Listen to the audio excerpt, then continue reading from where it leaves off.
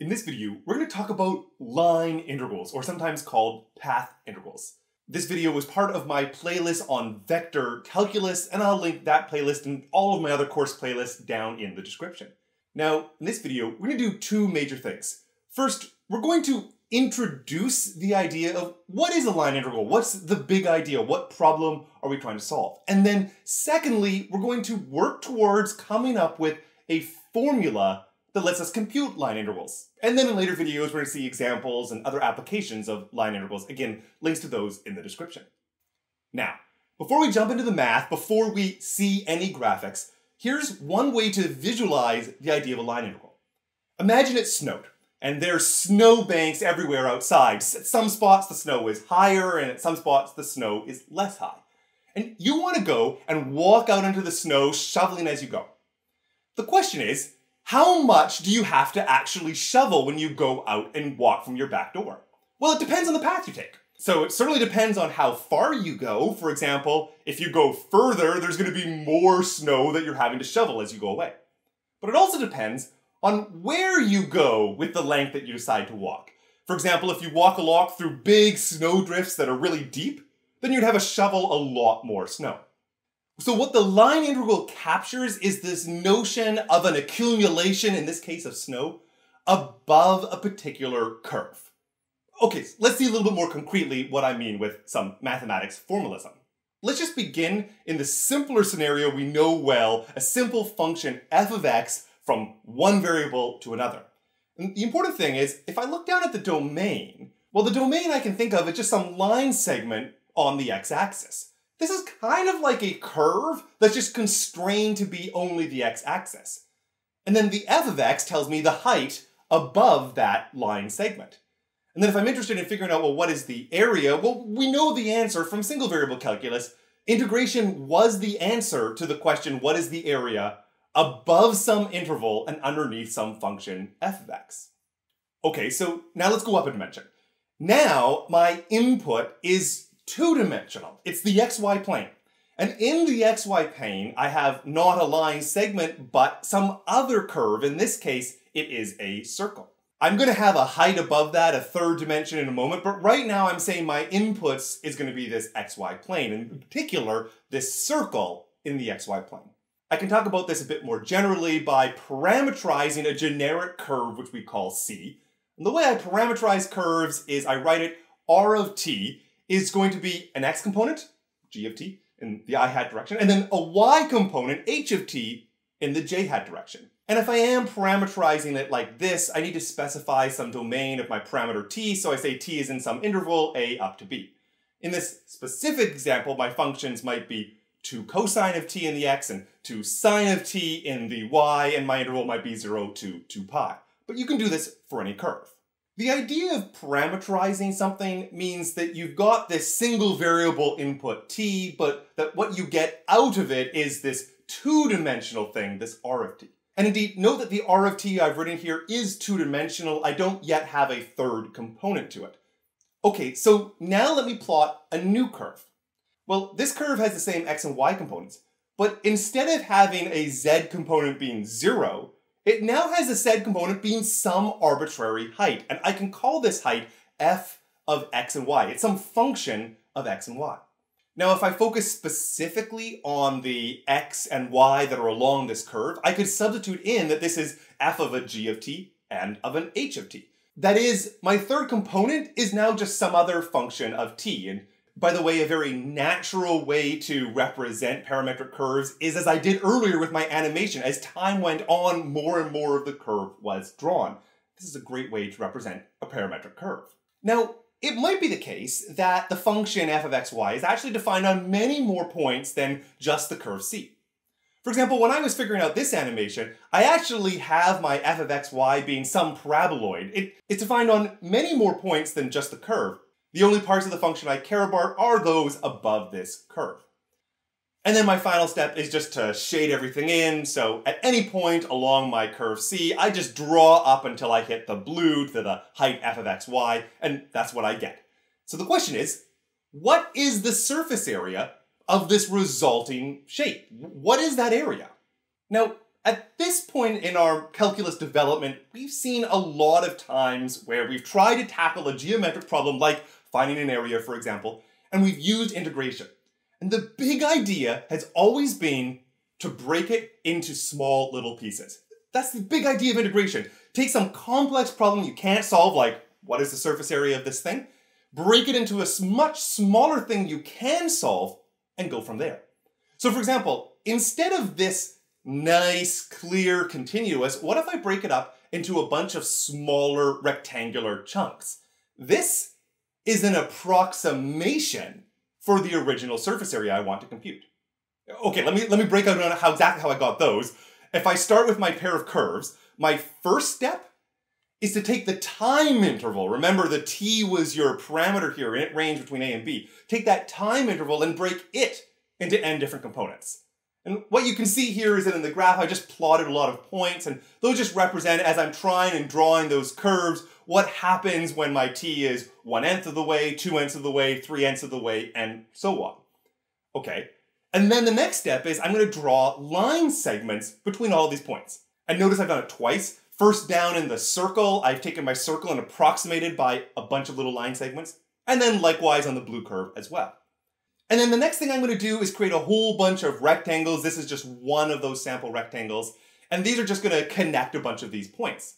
But the big idea of integration has always been that, yes, you can do this, but then you just increase your n more and more. So for example, if I wanted to have more points, I've doubled the number of points, or double the number of points again, my rectangle gets smaller. And it was never quite right because there's always like a little bit of a gap at the top, like it never fit perfectly, but when you get more and more n, those gaps get smaller and smaller. That's the big idea. Okay, so let's return to the slightly larger one. In fact, I even want to zoom in on it. Now, this rectangle, I want to figure out what's its area, because I'm going to add up the area of all of these rectangles, so I want to know the area of one of them. Well, the height is just the function value at whatever particular point you're at. Indeed, I'm imagining that I'm at the kth point. Remember, I have n in total, so if I'm at some k in the middle there, then I'm going to figure out, well, what is the function at that kth value? So there's an xk and a yk. There's kind of a bit of a choice here. Notice the rectangle actually goes from the kth point to the k plus 1th point. So I could have chosen the height of the k plus 1th point as well, or I could have chosen halfway between those. There's some options. I've sort of chosen the left endpoint approximation. In the limit as n goes to infinity, it's not going to matter. Okay, so that's the height. And then, well, what about the base? The base now I call delta sk. S is the symbol for arc length. So basically I'm saying, well, I've got a little arc length down here on the bottom. I'm going to call that delta sk. We're going to investigate it more in a moment, but right now I'm just going to call it sk. And then, well, what's my rectangle? It's these two things, but just multiplied together. It's got the height, the f of xk, yk, and then it's got the width, the delta sk. And together, that is my delta ak, my little area, my kth area. Okay, so now we're ready to finally define what we mean by a line integral. So here it is. It's some fancy set of symbols. And notice, this is a new symbol that we have not seen before. This is not an integral from a up to b. It's an integral with a subscript of c. And that just means a line integral over a curve. That's how I interpret this. And then for the integrand, I put my f of xy analogous to my normal heights that I put in my integrand. And then I wrote ds for my little infinitesimal increase in the arc length s. Okay, so this is a new symbol. How is it defined? Well, it says, let's look at that approximation and take the limit when I sum up all of those different things. That is the standard Riemann integral definition, but for this situation. It's a limit as n goes to infinity. You break it up into as many pieces as possible. And then you sum up all of those delta AKs, and that is my formal definition. Okay, so this is pretty good, as in I've come up with a definition that's analogous to any number of definitions earlier in calculus for computing areas and volumes of things. But as you'll recall, limits of sums are not easy to compute. So this might be the formal definition, but I also want to come up with a formula that lets me compute this limit of the sum easier without actually having to do a limit of a sum, because that is very, very tedious. I want a quick computation. So let's actually return just back a little bit in our definition, where we had the area of a rectangle, and we decided that its height was f of xk and yk, and that its base was the delta sk. I want to do better here. So let me focus on specifically the delta sk. Well, if I imagine what's happening in the base, this change in arc length, there's a change in the x, and there's a change in the y. And so the change in the arc length by Pythagoras is just going to be the same thing as, well, the square root of the sum of the squares, the change in the x squared, that is, plus the change in the y squared, that is, square root it. And so now I've managed to actually improve what my delta sk is. Okay, so now let's go back up. Same story we had before, delta ak, exactly what we just saw. I've got my height, my f, but now my delta sk is being replaced by this Pythagorean thing. Now I'm going to do a little bit of a trick on this delta sk business. In fact, it's the exact same trick that we did back in multivariable calculus. I'll make sure to link the video, when we were coming up with the formula for the arc length of a curve back in multivariable calculus. The trick was, I'm going to divide and multiply by the delta t. And so there's a delta t on the outside, and then because it's square root, there's delta t squareds on the bottom. I just multiplied by 1. And then when I take the limit as n goes to infinity here, a couple different things happen. First, the f of xk, yk just turns into the f of the x and the y at that specific point t, so g of t and h of t. So the f just changes from at a specific point to as a function of t. And then more importantly, if you look at the delta xk over delta t, as n goes to infinity, this turns into the derivative of the x component. The x component was called g, so it turns into g prime. And then likewise, delta yk over the delta t, that in the limit as n goes to infinity also turns into h prime. And so either way, I get this new formula in terms of the derivatives, this g prime squared and this h prime squared. Okay, so if I just focus on this, now that is what I'm going to integrate. And so I have a new formula for my line integral. The line integral, the integral with respect to some curve c of f of x, y ds, is now going to be just the integral from a to b. Hey, this is something I can do now. This is one of my old single variable integrals. This is an integral in terms of t. So I can compute that. Oh, anyways, I plug it in, f of g of t and h of t, and the square root of g prime squared plus h prime squared. So here's the point. If you know what your g of t is, your h of t is, and your f of t is, and you know the bounds of your parameterization, the a and the b, well, this is just an integral, you plug everything in, and you can compute it.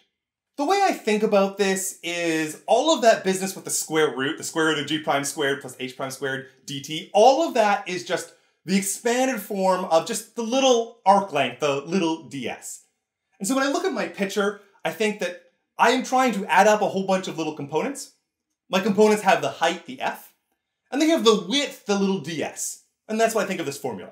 So in fact, I don't go through the whole process of deriving this formula every time. When I just look at this formula, I think, okay, I'm trying to figure out the surface area. It's just heights times little ds's.